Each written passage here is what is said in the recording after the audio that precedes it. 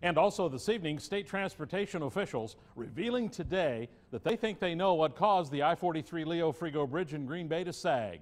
Answers coming today, a little more than a week after a bridge pier sank. Now take a look at a representation of Pier 22. Basically, it sank unevenly, roughly 2 feet. The issue is just below what's called the concrete footing.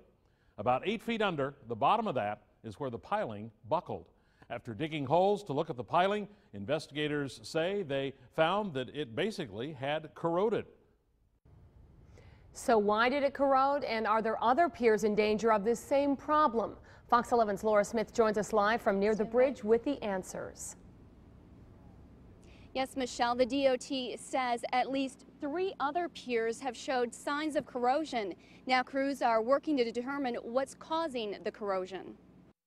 Workers on the bridge's east end bored holes into the ground to get soil samples. They've also dug trenches at piers 10 through 25 to inspect pilings and footings. The investigation and subsequent repair of the bridge is a massive effort, but we have the right team assembled and we will get the job done. The DOT said in a news conference the bridge deck and Pier 22 appear to be in good shape. However, the inspection has found pilings for that pier had buckled, apparently due to corrosion. Our preliminary factors to the corrosion is really that fill material that's been in place prior to the construction and a combination of water, groundwater interacting with that soil, corroding on the piles. The investigation has found that the vast majority of the other piers being checked are still in the same condition as they were when they were installed more than 3 decades ago. However, it's been discovered that some piers are suspect. Adjacent piers, Pier 21, Pier 23, and Pier 25, we did see corrosion on our test pits. Not to the severity, obviously, that caused failure, but you could see corrosion.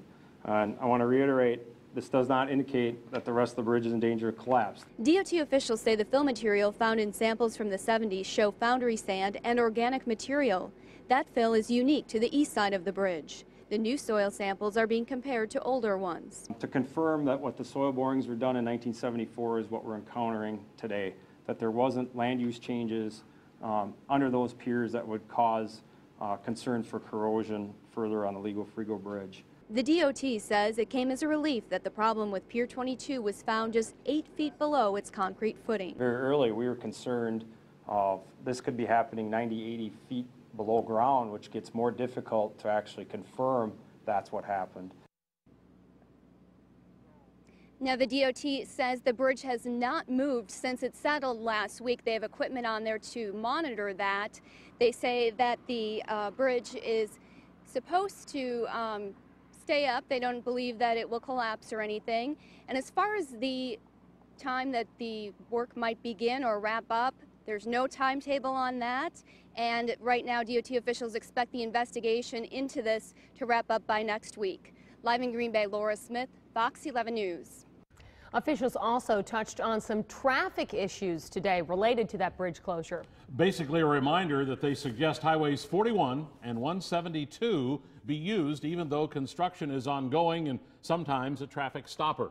The DOT's traffic engineer said today they're monitoring traffic and still plan some overnight closures, but he said they could adjust if they had to, but usually overnight is not a serious problem. For the time being, at least one special lane on the heaviest of the heavily traveled segments of 41 will stay open. One of the things that we're doing is the 41 northbound auxiliary lane that exists today between Highway 172 and Lombardi Avenue is going to remain open.